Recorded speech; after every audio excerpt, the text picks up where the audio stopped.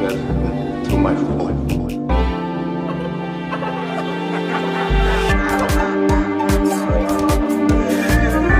It's always Halloween.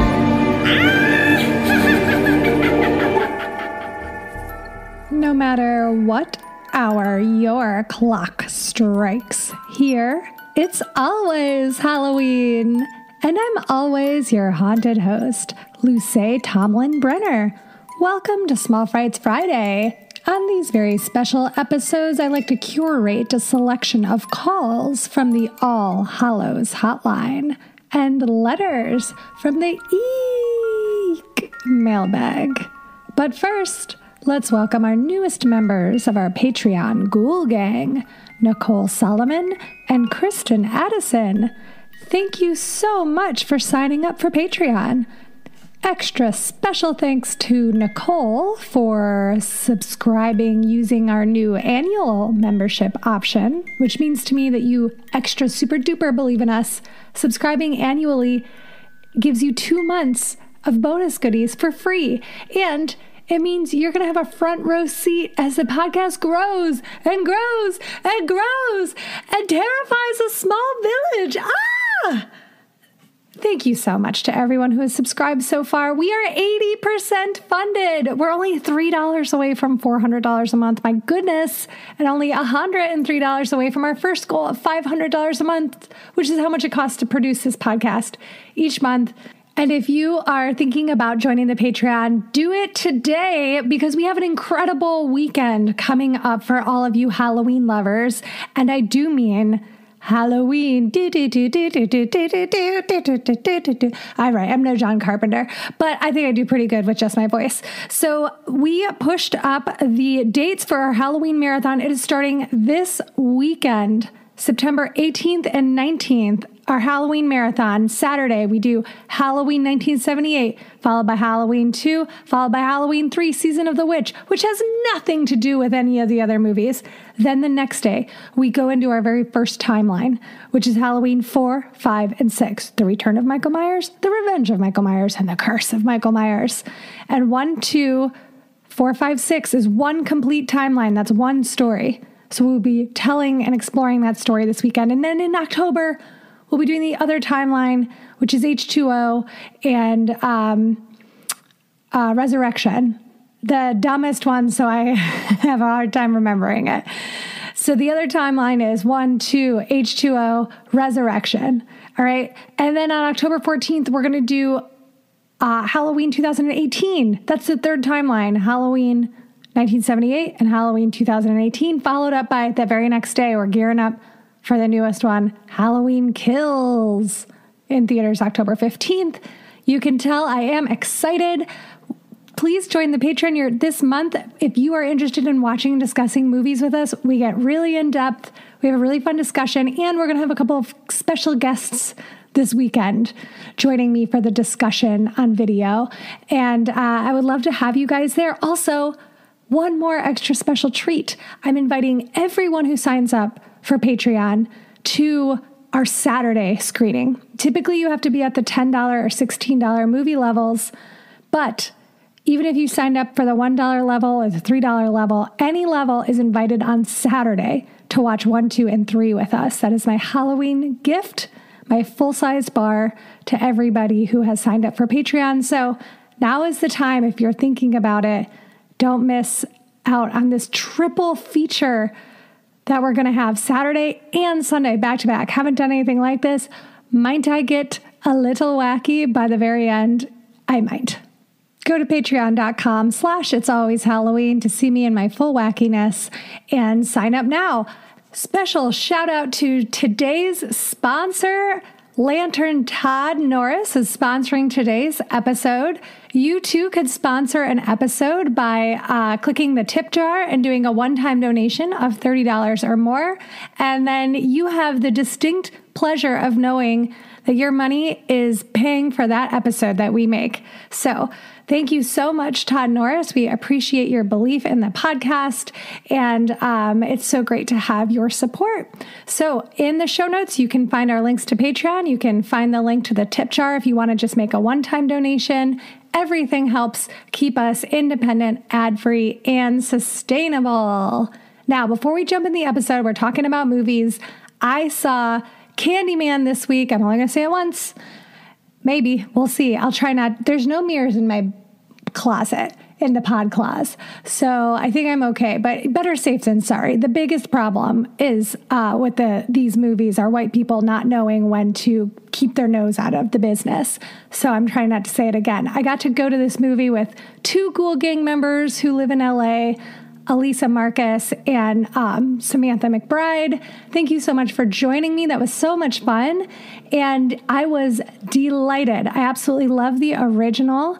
And I found the second one to be an incredible follow-up, further explored and pushed out the folklore of the story. And it was scary and gross and beautiful and tragic and sad. And we shrieked. I shrieked a lot. There were many gross parts. For those of you who describe yourselves as gentle, I don't think this one is necessarily for you. At the same time, it has such an incredible story. Not a lot of jump scares, but some definite gore and body horror that I'm not a super fan of. Lots of little holes. Anybody else out there have the hole fear, the little holes, the honeycomb hole fear? Yeah. Ooh, I was really on the edge of my seat because I was like melting off of it by the end. But I'm really happy with it. And, you know, we need more Black women in horror. Nia DaCosta, this was not her first film, but first major horror studio film. Her last film, Little Woods, starring Tessa Thompson. Very good. Highly recommend. And she co-wrote the script for this new one with Jordan Peele. And it's just, I think it's a triumph. I loved it so much. It's got incredible humor and incredible horror.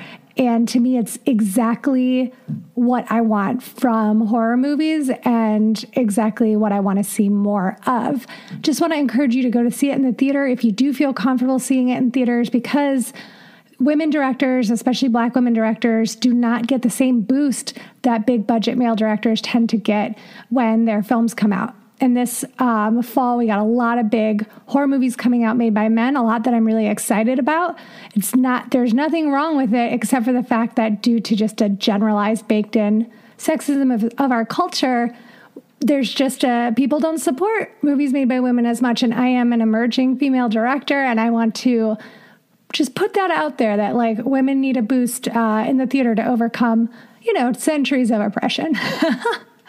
And the thing I love about horror is the way that it examines and subverts some of the atrocities in our society and explores them in a way that feels, fun and not luxury. So I hope that you guys get a chance to go see us in the theater if you feel comfortable. I had so much fun.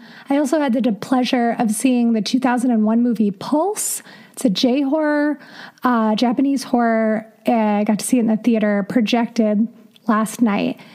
And Pulse is easily the most disturbing film I've ever seen. If you haven't seen it, it's got incredibly discordant music that stayed with me all night, especially in the middle of the night. After both of these films, I willed myself to not get up and pee in the middle of the night because I just couldn't handle being in a room with a mirror. At like 3 a.m., the witching hour, I was like, just stay in bed until it's light out again.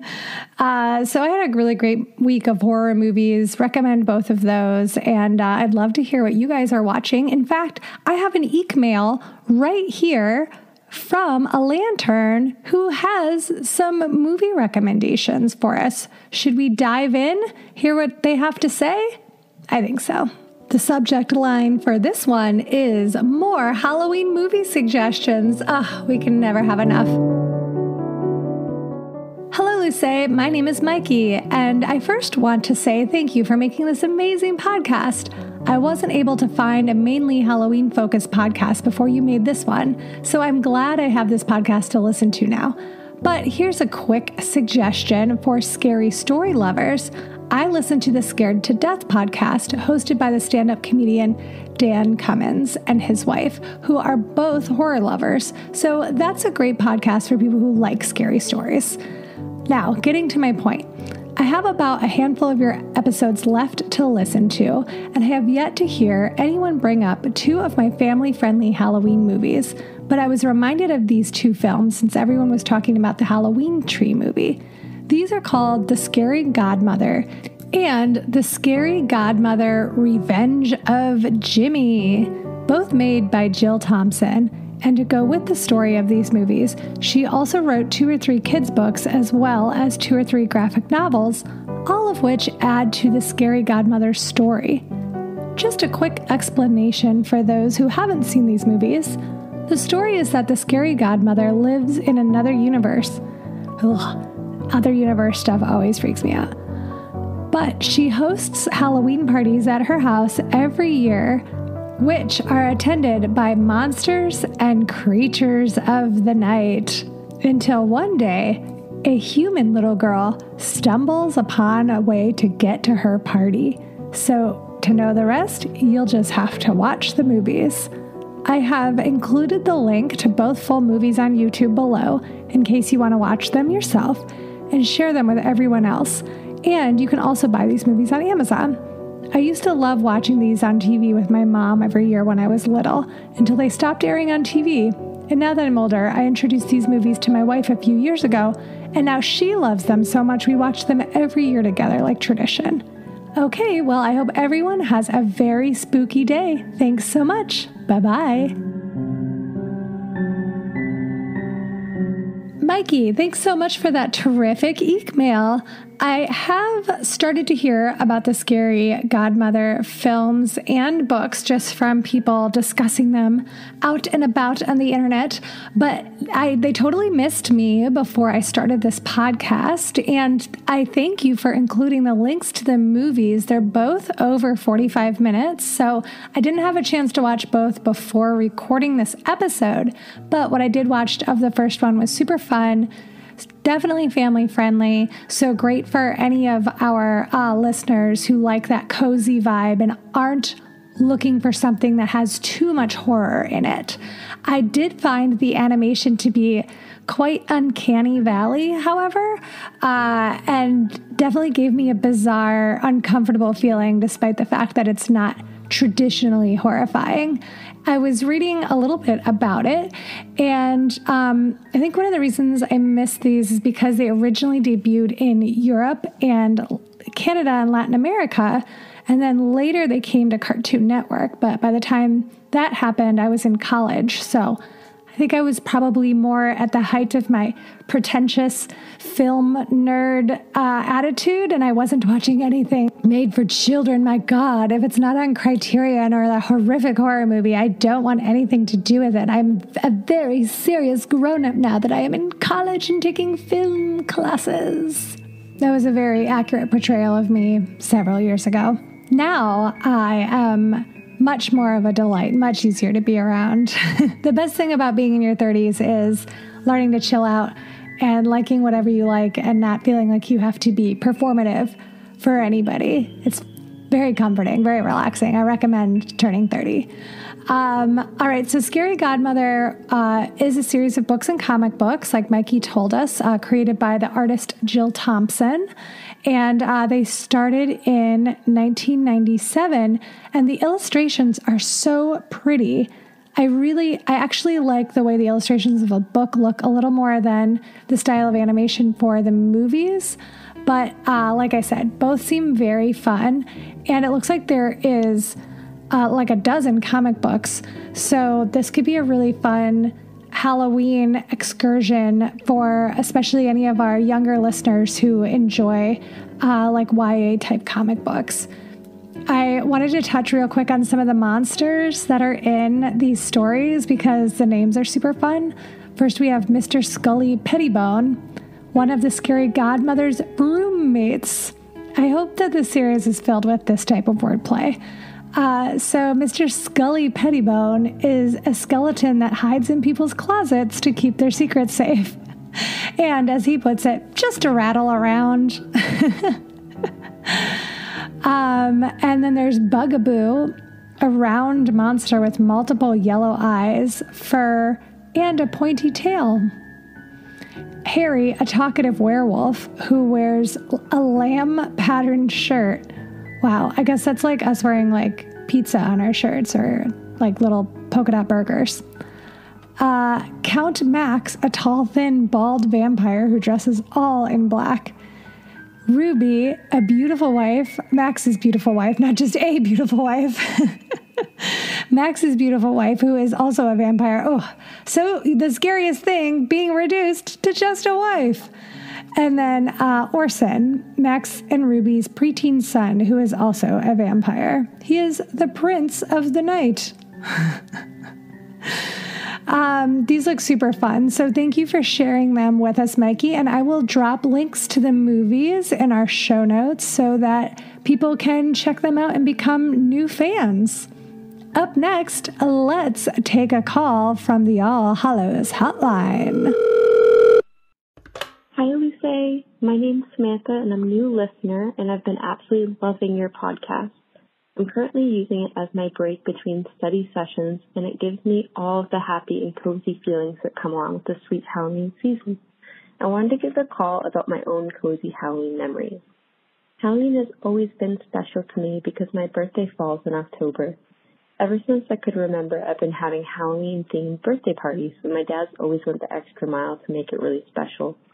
One of these early memories of my birthday parties was a Hallow birthday where my dad made a cutout booth where there was a painted witch, a mummy, and a creature. We also had your favorite Halloween game, bobbing for apples, and lots of other fun Halloween trinkets that you'd find in those little Halloween gift baggies. Jokes aside, it was such a memorable and special evening with my friends. I really enjoyed that everyone could dress up at my Hallow birthday. I'll share one more micro Hallow memory. Each year, on the eve of All Hallows Eve, my dad and I would drive around and scope out the best Halloween candy spots. In other words, the houses that had the best decorations.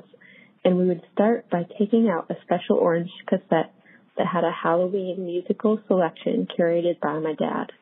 Once the Halloween music was going and we were singing along to Monster Mash, we would drive around town and write down the names of the streets that we would hit the next day. Some things I'm planning to do with my friends this Halloween season are going to an old town ghost tour that we're really looking forward to in this creepy little spot in Alexandria, Virginia.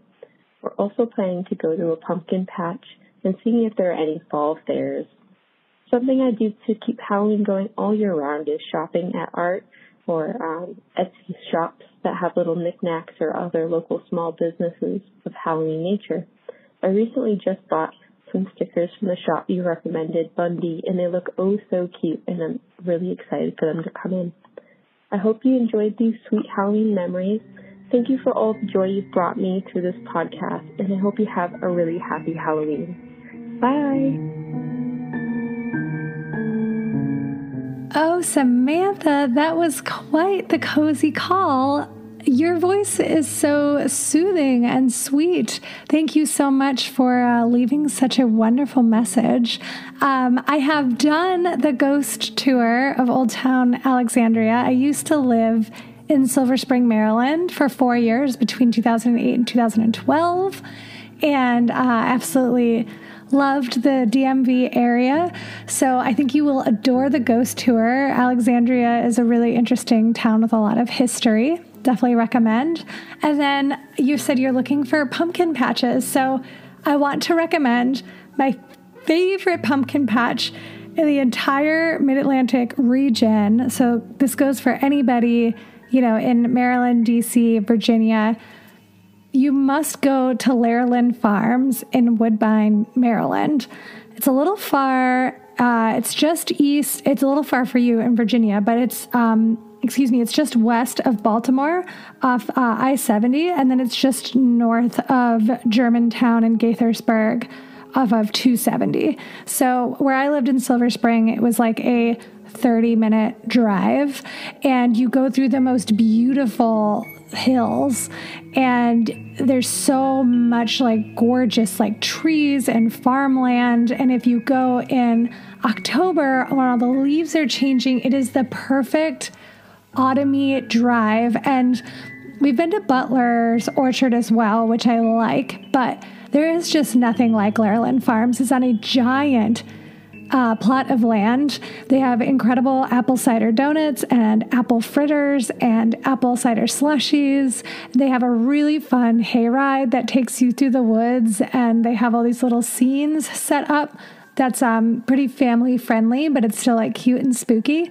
They also have a petting farm with llamas or perhaps alpacas. I don't remember which. And you can get like all the pumpkins and gourds and things that you like. There's also the opportunity to pick your own. And so you can, sign up for that separately, or you can go through the bins of what they pick for you. But it is my favorite hayride experience and just like autumnal experience overall. So if you're in the DMV area, you have to go to Laurelland Farms. Highly, highly recommend. I've been searching for an orchard that makes me as happy as that place made me. And it just like does not really exist out here in LA. It's just too populous. It's too hot. Everything is like dusty and mountainy and doesn't really have that bucolic rolling hills autumnal vibe. So I need to stop like trying to shoehorn it in, because I don't know. I'm still going to try to go probably to a pumpkin patch this year, but it's always just a little disappointing because it's just hard to get that same Midwest or East Coast vibe when it's like 100 degrees. My biggest issue, but we don't have winter, so I know it's a trade-off. Happy almost birthday. I'm curious if you fall on the Libra side of October or the Scorpio side of October. If you'll remember, I am a Scorpio, so always happy to welcome in my fellow Scorps, especially if you are born in October. I think it's so cool that you get to celebrate your birthday and Halloween at the same time. Your dad sounds amazing, and I'm glad you have really good memories of apple bobbing. Two of my closest friends, actually, their birthdays are on Halloween. Shout out to Emma Cogan and Madison Shepard, my Hallow Queens. I'm very jealous of you. I guess I could make myself a Halloween-themed birthday. This is something I've never considered before, and it's just dawning on me. Since my birthday is November 20th, that would be such a fun way to extend the holiday. Just force everybody, like, you have to dress up in costumes, and then we'll all, like, carve jack-o'-lanterns. Let's think about this. That could be very delightful. Thank you for inspiring me, Samantha. Oh, I especially love that your dad was down to hunt for the best possible houses to hit up for candy. My mom was like so strict about like, we were only staying in this neighborhood and we were only doing these blocks. And she was so annoyed when kids came in from different neighborhoods. It was very much under the, presumption that you had to stay in your spot.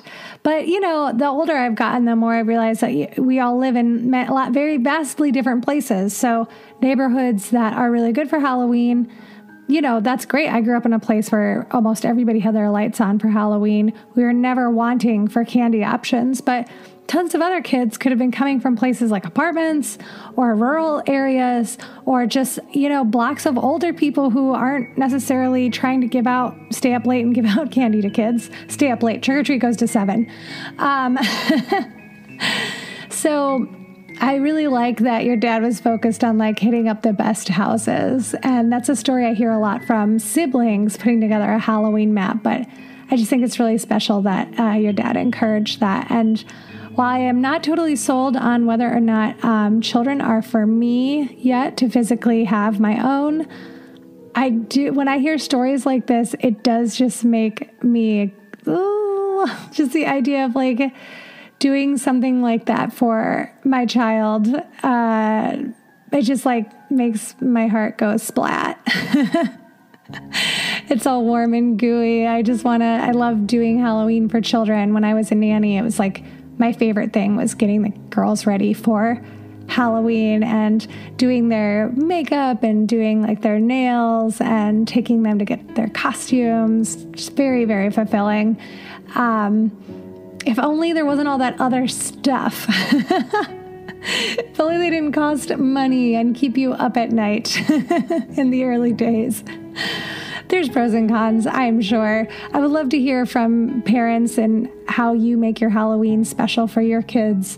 And if you have a lot of fun with your kids at Halloween, I would love to hear those stories. All right, Samantha, you're the best. Welcome to the podcast, and we look forward to hearing more coziness from you soon. All right, this next EEEEKmail is titled Ghostbusters Busted. Hello, Luce. I've been a member of the Ghoul Gang since the very beginning, but I never knew exactly what to call or to email about. Every time I listened to a new episode, the stories from the other lanterns were always so amazing that I felt like I could never compare. My decorations can't hold a black flamed candle to the spreads everyone else has been showing off on our Discord. My store-bought costumes will never terrify like the makeup of your other ghoulish patrons. I'm in Oregon, far from the SoCal or New England meetup opportunities, but hey, all of our experiences are unique and valid, and I decided I needed to find at least one story to send into the EEEEK mailbag before another Halloween had come and gone. This is the most amount of ease I've ever seen in the word EEEK-mail, and I love it. Thank you. My family was never too spooky. My mother was a believer in the satanic panic of the 1980s. Oh boy. And there was an ever-growing list of media that she will, quote, never allow in her house. So she is now strictly church parking lot trunk or treat. But in 1986, her love of decorating outweighed her fears. So there were still jack-o'-lanterns and a tiny bit of spooky spirit to be had. I love that. Decorating wins out every time. That's how the devil gets to us, through jack-o'-lanterns, through Martha Stewart spreads. In second grade, we moved to a nice ranch-style house on the corner of a round street called Emerald Loop. I had to look that over twice. A round street. I'm picturing like a roller coaster loop. Like, wow, incredible. I do think there was like a Micro Machines play set when I was a kid that did have a looped road like that. Okay, so the round street was called Emerald Loop, and it was in a small town suburb that is called Cornelius in Oregon. The house had several arborvitae out front, and when Halloween came around, they were integral to our decorations. The tall one by our kitchen window was buttoned into a flannel shirt with a straw hat tied to the top to create a scarecrow. The two smaller shrubs out front were draped in sheets with eyes cut out to make ghosts. Add the two jack-o'-lanterns carved by myself and my older sister, and you have a perfectly average trick-or-treat destination. As the days passed, though, we would come home to find the sheets flung off our shrubbery ghosts, sometimes on the lawn, sometimes on a shrub next door, or even on the sidewalk. Knots were tied, safety pins were fastened, but still they were taken off. We watched them cling to the branches through rain and wind, so this was no natural occurrence. Turns out we had a Ghostbuster in our neighborhood.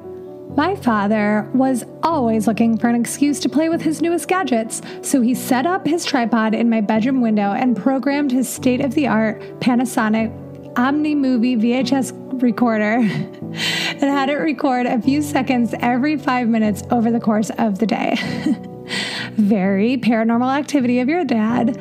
Sure enough, that Monday, between the 2:55 p.m. and the 3 p.m. spots, the sheets were taken off. A chat with the friendly retiree across the street told us that this was the time the school bus came around to the neighborhood.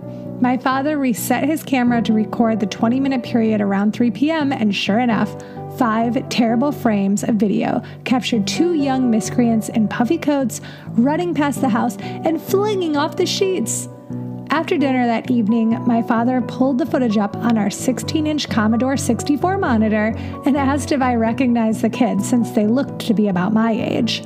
I explained that I had no idea. Our district had open enrollment, so the school bus on our corner was from a completely different elementary school. Not to be deterred, my parents considered the direction the kids ran. Emerald Loop was a small street of only a dozen or so houses, so that Saturday, my mother and father had us bundle up as we all took a walk around the loop to knock on every door to find the Ghostbusters parents. Oh my God, this is so embarrassing. It's like one thing if your parents went on their own, but they took you with them to track down these kids. Oh my God. After one or two houses, my enthusiasm for justice waned as I realized how embarrassing it all was. Yes, it's very embarrassing. I'm embarrassed. I'm having like the secondhand cringe right now. I couldn't help but feel pity when we finally spoke to the mother of the guilty party. She looked at the footage and called her son to the door to apologize. He was just another second grade boy whom I had never met, but I could empathize with instantly. Oh no. The ghost busting stopped and our decorations remained unsullied for the rest of the month. But at what cost? I can only hope that my father's surveillance and my mother's stern talking to did not spoil that little boy's Halloween. Or worse, ruin the holiday for him forever. Oh no. In closing, I hope that any of our Ghoul Gang members can show mercy on the little rascals that might make a mess of their decoration. What's a smashed pumpkin or a toppled front yard gravestone to the joys of the season? There will always be a few tricks along with the treats. Thanks again to you, Luce and Pete, for everything you do to make the podcast happen. Thanks to my fellow Lanterns for building such an incredible community. See you online. Happy Halloween to everyone. Tom the Fanboy. Tom, my goodness. You have me cracking up with this EEEEKmail. I can't. Just picturing you all bundled up, being shuffled to house, being like, please watch this video. Is this your little boy? This is such a good memory. I'm so happy that you shared it with us. And my heart definitely goes out to that little second grader. Hey, did this happen to you, listeners? I need to know. Wouldn't you just love it if the person this happened to was a fellow Lantern and they were like, it didn't ruin the holiday. I love it. And we could connect you two over email. That would just light me up. Just like those kids who got their ankles grabbed in our Trick or Treat Grab Your Feet episode. I'm just dying to eventually connect a trickster with the person who was like, hey now, the trickster with the tricky. This is wonderful. I am happy that you guys got to the bottom of it, but I'm kind of sad it wasn't that like your bushes were haunted or something like that. When I was really little, I want to say like kindergarten or first grade, we had someone smash our pumpkins and it like destroyed me. I was so hurt because it was like, one of the first times I carved pumpkins, because, like 5 or 6 year old hands are like, your fine motor skills take a little bit to develop. And it was like, I think the first year that I was like, let's decorate the house for Halloween, that I was like really getting into Halloween. And I was so devastated. They like ripped our decorations down. And I'm sure it was like prankster teens, but I do really appreciate, Tom, you coming from a place of forgiveness and of like, mischief. Kids will be kids. And I do want adults to, not be hard on children because their brains aren't fully formed yet. And, people all come from different backgrounds with different values and we're all just trying to work it out.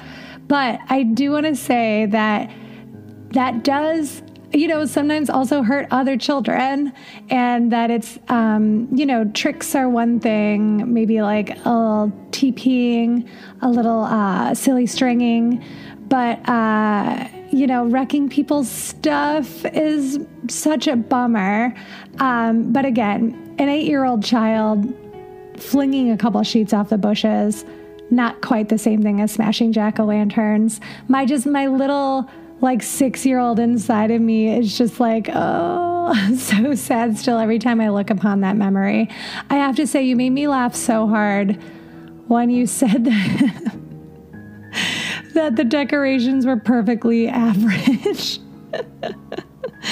I just think it's so cool, though, that you guys did a DIY spread. And I think that we should be applauding that kind of ingenuity and making do with what you have. We all can't buy, the $300 6-foot skeletons or 6-foot.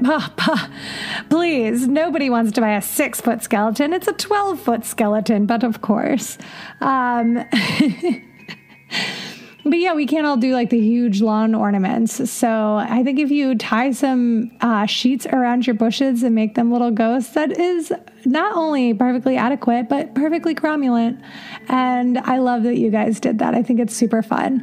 And then I also just want to thank Tom. He was one of the earliest listeners, and he made the first ever It's Always Halloween meme, which I saved because it made me so happy because it was a Brooklyn Nine-Nine reference, which is one of my favorite shows, non-spooky shows. And I will throw that up on the Instagram. And I just want you to know, Tom, that I have it saved in my It's Always Halloween folder, and I always go back and look at it, and I'm like, hee. I love it.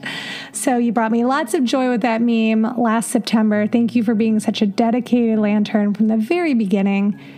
And I absolutely loved this EEEEKmail. What a delight. I want to hear more stories like this from lanterns about how you decorated as a kid. And if you were the victim of a Ghostbuster, or perhaps you were a little mischief maker yourself, I think that would be very fun to hear about. All right, guys, I have a very fun announcement for you. So on past episodes, I've talked about Ween Dream. That's WEEN Dream, Ween Dream, which is a costume charity based in Louisiana, Jefferson, Louisiana. And what they do is they get costumes to kids who are not able to get costumes for themselves.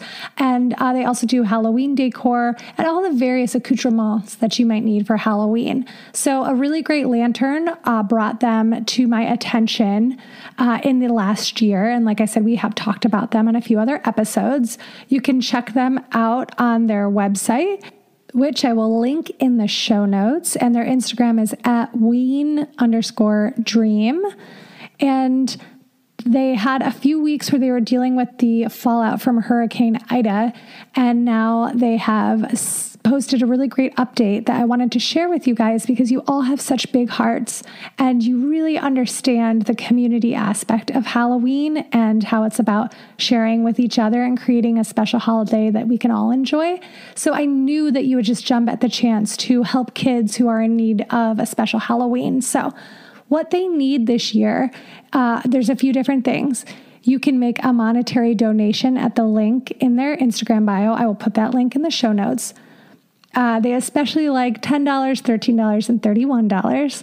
This will help them buy and ship costumes directly to their Weensters, which is what they call the families in need of costumes. You can also become a pumpkin patch sponsor. That means that you shop and send a costume directly and anonymously to a Weenster. And you can email Allie at weendream.org to get on that list. That's spelled Allie, ALLI, at Ween, WEEN, dream.org. Then spread the word. I will be posting about it on Instagram and Twitter, and you should do that as well.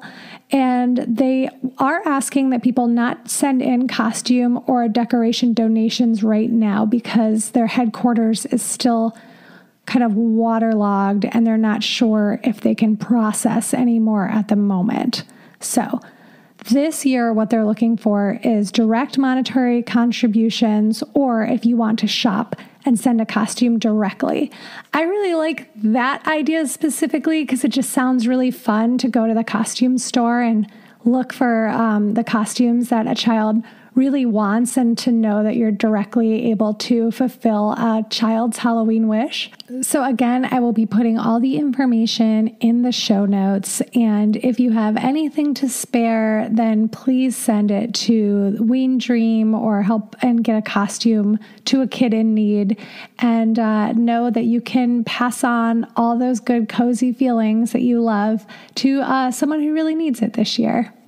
All right, Lanterns, do you have a favorite costume that you wore growing up? Do you have somebody that ruined your life with Halloween pranks? Do you have an orchard that you're as obsessed with as I am with Laurelland Farm? Please call in to the All Hallows Hotline at 802-532-DEAD or write us an incredible EEEEKmail at it'salwayshalloweenpodcast@gmail.com. As soon as I said it, I realized I put too much pressure on it. It doesn't have to be incredible. When I say incredible, I think everything that everyone writes in is incredible because all of them make me laugh.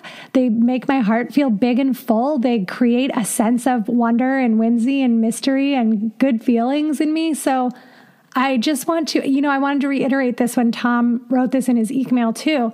Everything that you guys share is special and I really enjoy it.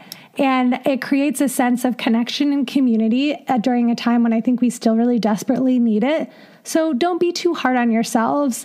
And Tom, just you wrote such an incredible letter. So to know that you were unsure if you had anything to share, I mean, we all play our own memories back and forth in our own heads so many times that they seem boring and unnecessary. And who's going to care? And like, if you're not a performer, or you're not a writer, you may not think you're able to convey a message a way that other people perhaps are able to. But listen, I guarantee you're a lot more interesting than you're giving yourself credit for. And as somebody who's been in comedy for over 10 years, there's a ton of people who are up on stage not being half as interesting as you guys are. And they all have the hubris to call themselves comedians, performers. Many of them have never entertained me. You all have definitely entertained me. So please write, call in. Don't second guess yourself. If you have already left us a message or an email and you haven't heard it yet, that is not because it's not good. It's just because I'm trying to get through all of them every week. So feel free to call or write again if you didn't get yours played yet. Or just say, hey, I'm here and I enjoy the podcast. Just wanted you to know I get those messages a lot too, and they always really make my day. As I said at the top of the episode, if you're enjoying It's Always Halloween, then please subscribe on our Patreon at patreon.com/itsalwayshalloween. If you sign up before 2 p.m. Pacific Standard Time on Saturday, you can join us for our Halloween franchise marathon. Typically, you get 2 movies a month. This month, you're getting 6 movies.